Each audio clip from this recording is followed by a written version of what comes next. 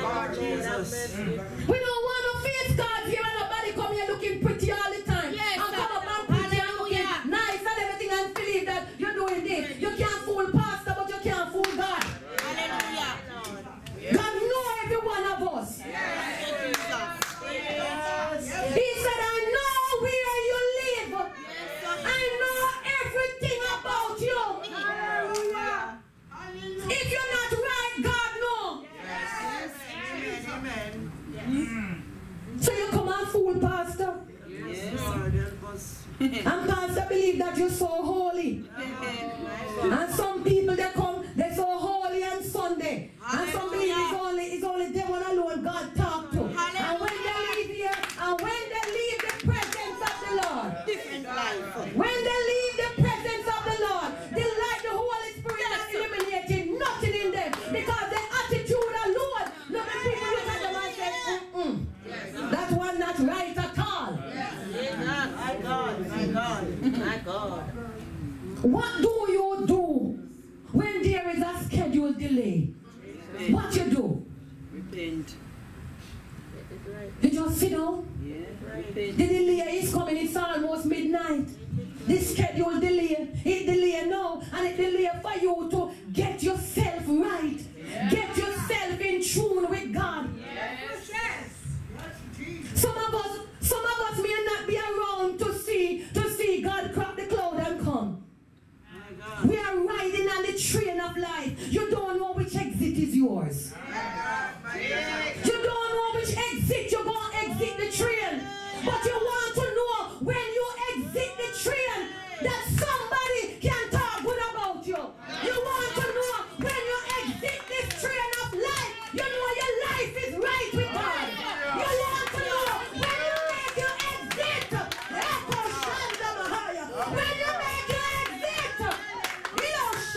your exit, hallelujah. When you make your exit, you know you're right.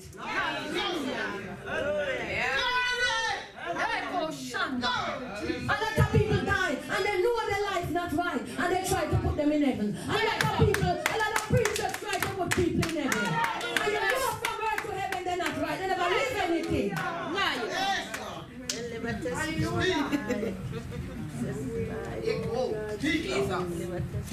I was somewhere one time and I was lying down and I got a vision.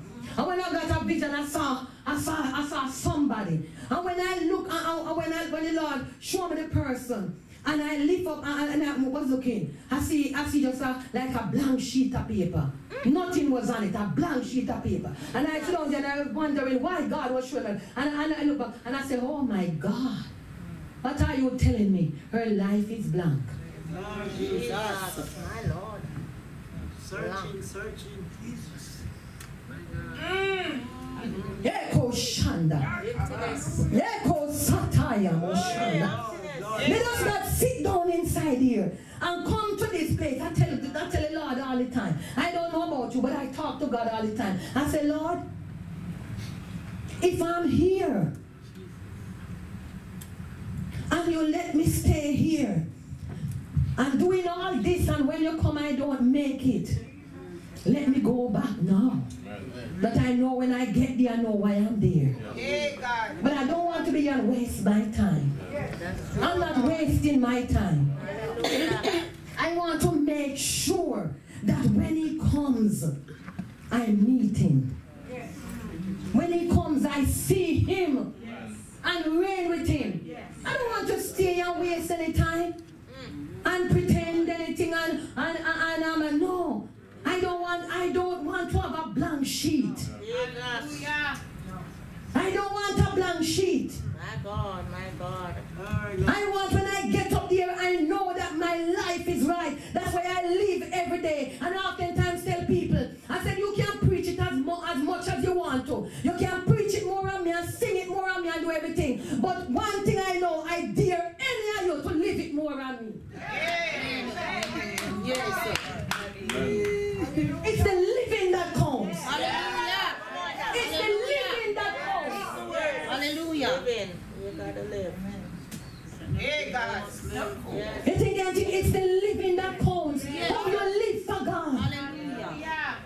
The things that you do, how faithful you are. Yes. Praise God. Are you faithful? That's what he's looking at, your faithfulness, your loyalty to him. You test that faith that you can stand up. Even when the pressures of life are there, you can stand up. Lord. You have patience.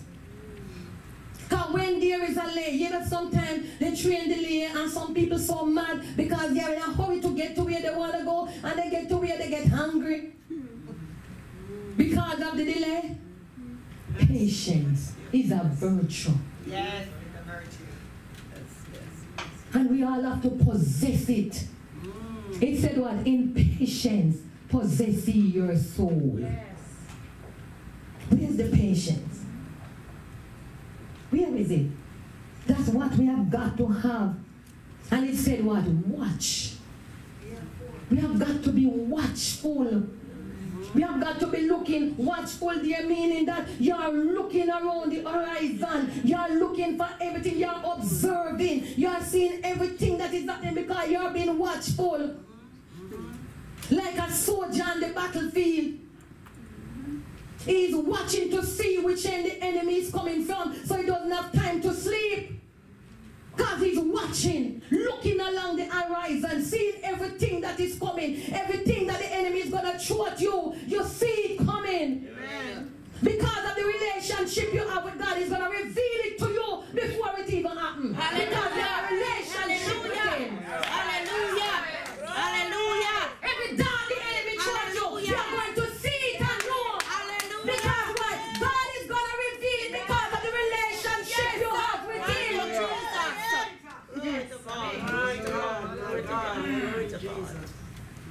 Some people get killed because they're not observant. Hallelujah, Jesus. They're not watching. Yes. You don't know the hour, you don't know the minute, but you know the season. So you prepare yourself, be prepared. Have hindsight.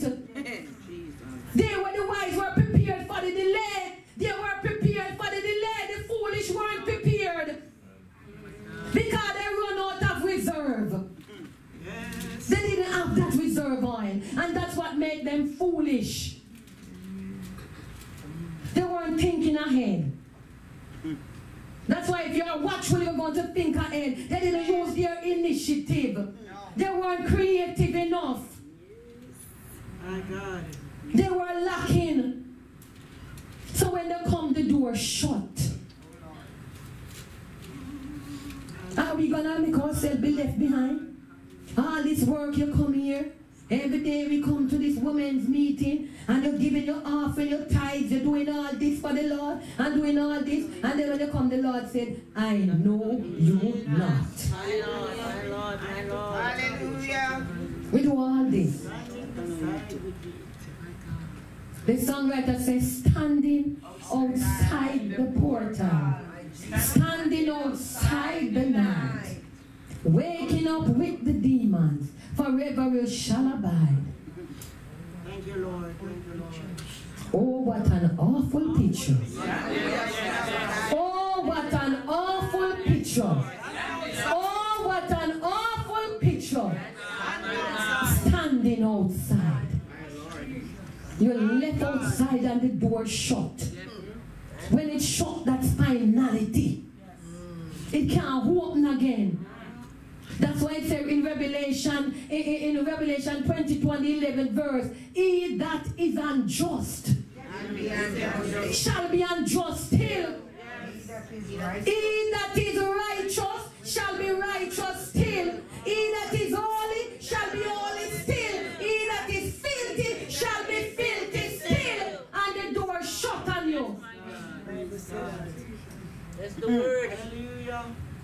That's the word of God. Yes. The door is shut. Are you going to let it shut? Are you going to be left behind, as the team said? You're going to be left behind? Those of you that are without God and Christ, you need to make up your mind which side you are on. Amen. Make up your mind where you are standing. Yes, Lord. See, the government talking about a new ID. That's one of the final steps that's going to lead into the 666. The mark of the beast. Where are you standing? Make sure you're standing firm on the foundation. Yes, Lord. Yes, Lord. Because if you're not standing firm on the foundation, when the shaking comes, you're going to find that you're going to crumble. That's why you need the perseverance, you need the extra oil, because it's the extra oil that's going to help you to persevere.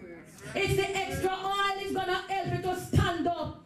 The extra dose of the anointing of God is going to help you to stand up firm, because you of yourself can't do it. Amen.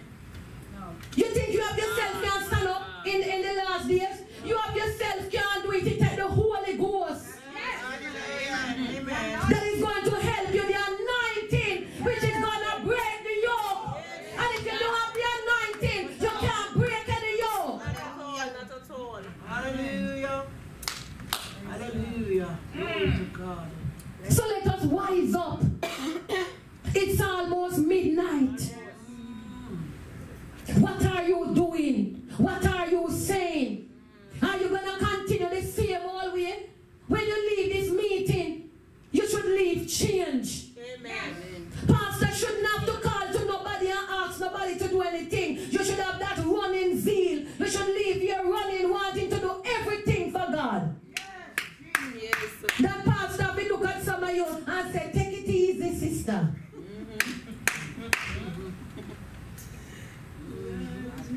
Say, rest a little, sister. Rest a little. Eh? Come on. My God, my God. Come on. Let pastor tell some of you, say let somebody else do the work. Come on now.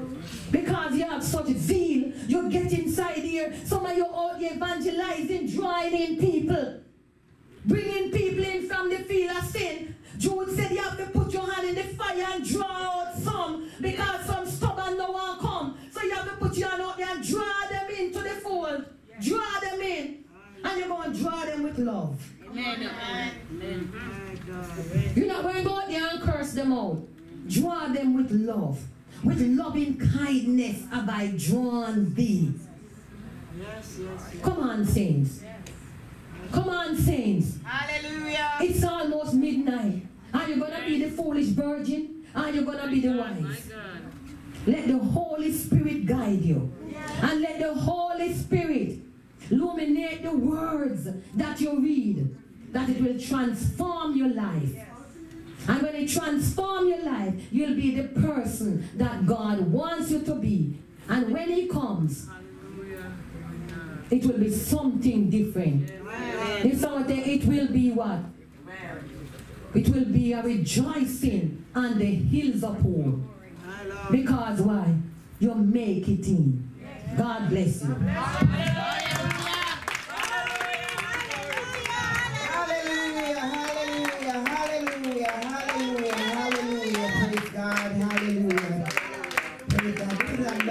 For us to jump around tonight. It's a message for you to look into yourself.